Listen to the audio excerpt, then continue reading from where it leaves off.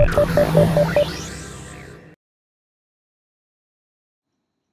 first thing we need when creating our website is a folder to keep it all in.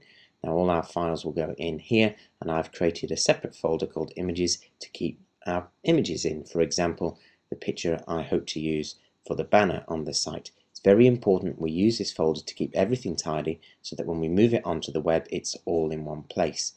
Now I'm going to use Dreamweaver CS3 to create this website, and it will work in a very similar way in CS4.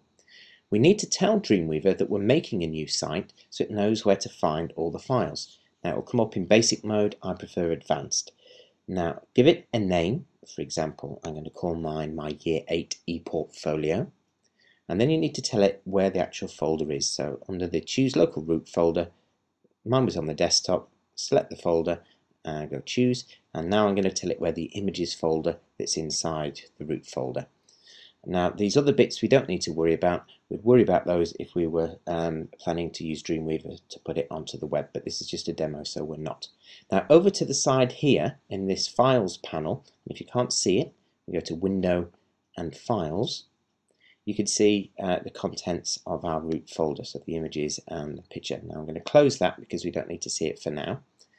And I'm going to create a new HTML page. Now I like to start off by giving it a title. I think it's a bit bad when a web page launches and you can't tell what it is by looking at the top of the browser. So I'm going to call mine Year 8 ePortfolio. And up here, this is the insert menu, and you can see some nice interesting things like adding pictures and tables. Now I'm not going to use that. I'm going to use the Layout tab and go to this Insert Div tag. Now what this does is separate the page up. It divides the page. So I click that, and I'm going to give the first div I'm going to make an ID. I'm going to call it the header, and then I click New CSS Style. Now you can see here under Selector it's got a name, #header, and then it says define in currently a new style sheet. This creates a separate file for keeping all the information about how the page is laid out. Now I'm going to call mine styles.css. And the CSS stands for Cascading Style Sheet, and I hit Save. I can now set up how I want this section, this division, this part of the page to look. So I'm going to go to the background first of all, and I'm going to give it a colour. There we go, FFCC66, I'm happy with that. And then I'm going to go to the box and give it a width of 900 pixels, a height of 100 pixels. And then I'm going to set this padding around the edge, just a little bit of space of 5 pixels. It's same for all. Now the margin I don't want the same for all. I'm going to use right and set it to auto and left to auto. Now what that does is center that div on the page. Now if I click OK, it's created the style sheet. You can see here, and you can see it in the list of files, and that's where it stores the information that we just put. And if I click OK, you can now see the header across the top of the page, and it's even put in some example text, so you can see what it looks like. Let's have a look at the style sheet. There's the information about how it looks, and if we look at the code for this page, you can see all we've got is just a tiny little tag called div with the content in between. Now let's add our next part. Let's add the main page. So again, it's a new div tag. I want this after the heading tag. There we go.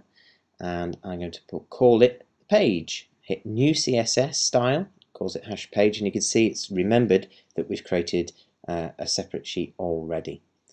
Now, that's a colour for the ink. If I go to background, I can set the background colour. I'm going to go for black for my page.